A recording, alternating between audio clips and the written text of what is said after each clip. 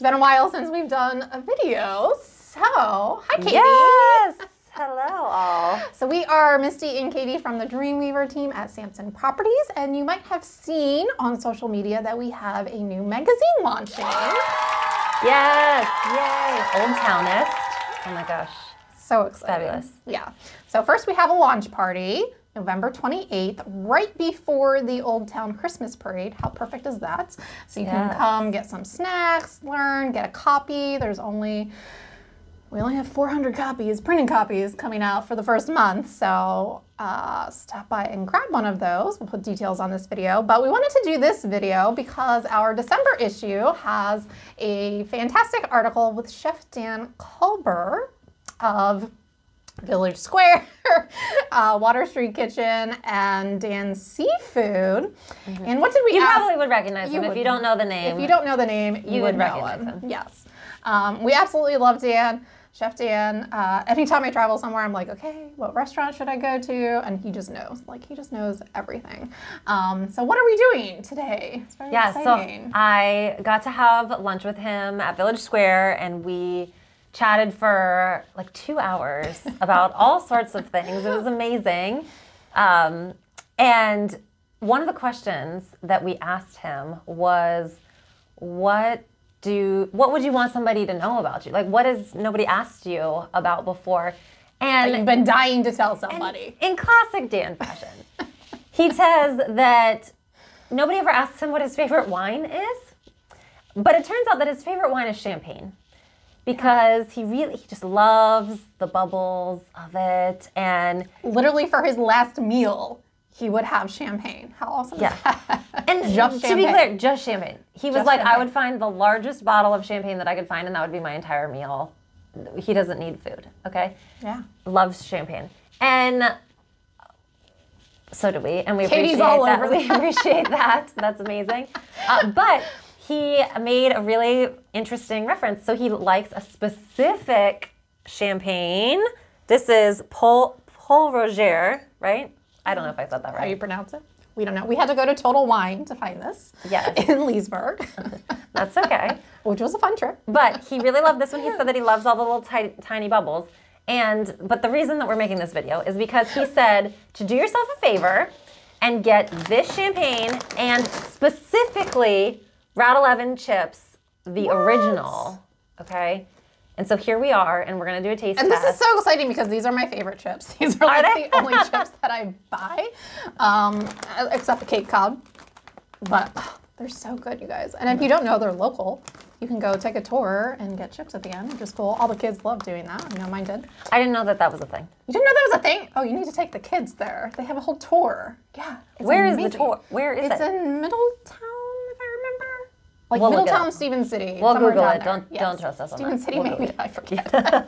It probably says on your Mount Jackson. My bad, Mount Jackson. Okay, go farther. A little farther down, but it's local. Yeah, it's so fun for the kids. So we're going to try this combination. We're kind of excited about this. And okay, I want to point out. Yes. So we have a little education tip. Okay. Do you see these champagne glasses? So we're using these. These were gifted to me by Jenny Baker, who works at Navy Federal. If you don't know her, she's adorable. She's the classiest person you'll ever meet. And she bought these from an antique shop for me many, many, many years ago. And I was like, what the hell are these? And am I allowed to curse? I'm sorry. This video already. I was like, I don't even know what I know they're glasses, but I was like, what are these for? What are they? Keep in mind, this was more than 10 years ago. And I've learned things since then. And she told me that these are champagne glasses. These are what original champagne glasses are. Yeah. And if you ever watched like 1920 stuff, you'll see, yeah. What was that the show with Gatsby? Great Gatsby?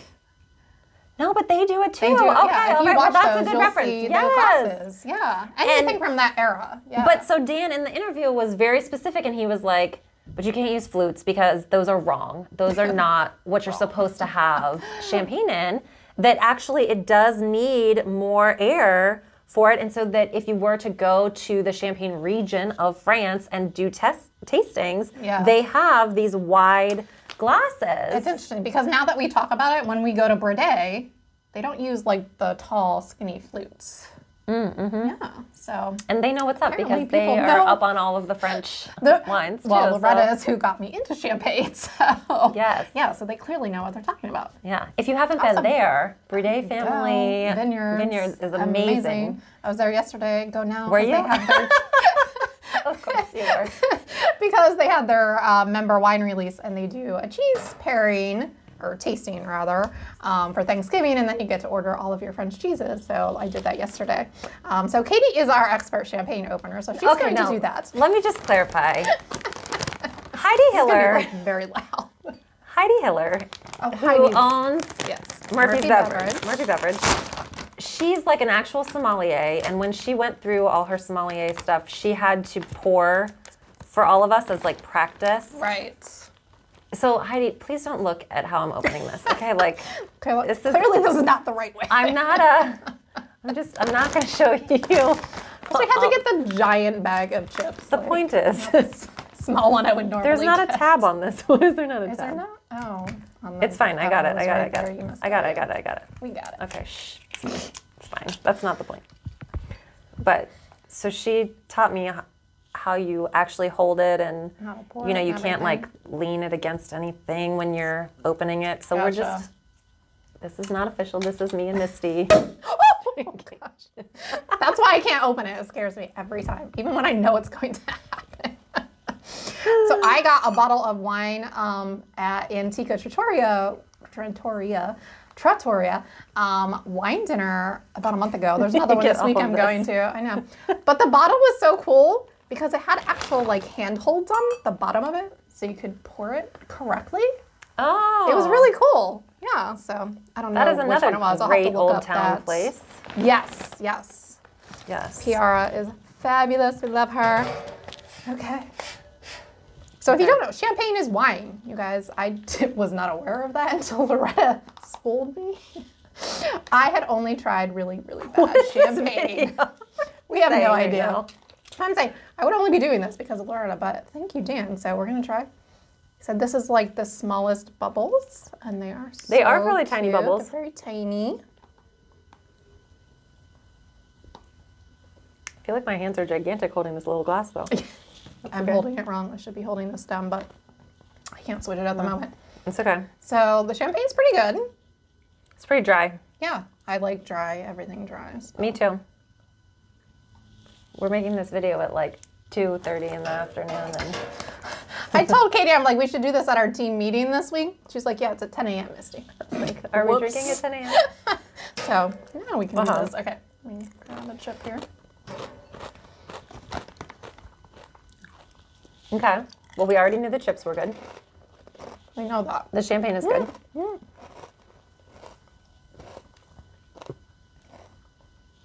Oh, I have to have like multiple. Pour enough there. That's nice. They don't compete at all, which is what I worry about sometimes with wine and food, new pairings. I feel like this is very very good. dangerous because you would just eat this bag and drink the whole thing. Well, though. that's, I'm like, we have to get the large bag because we have a whole bottle of champagne. That was probably not a good idea. I don't know. I feel like we're gonna keep drinking this after this video and keep it going. Eating and drinking. It is a good pairing.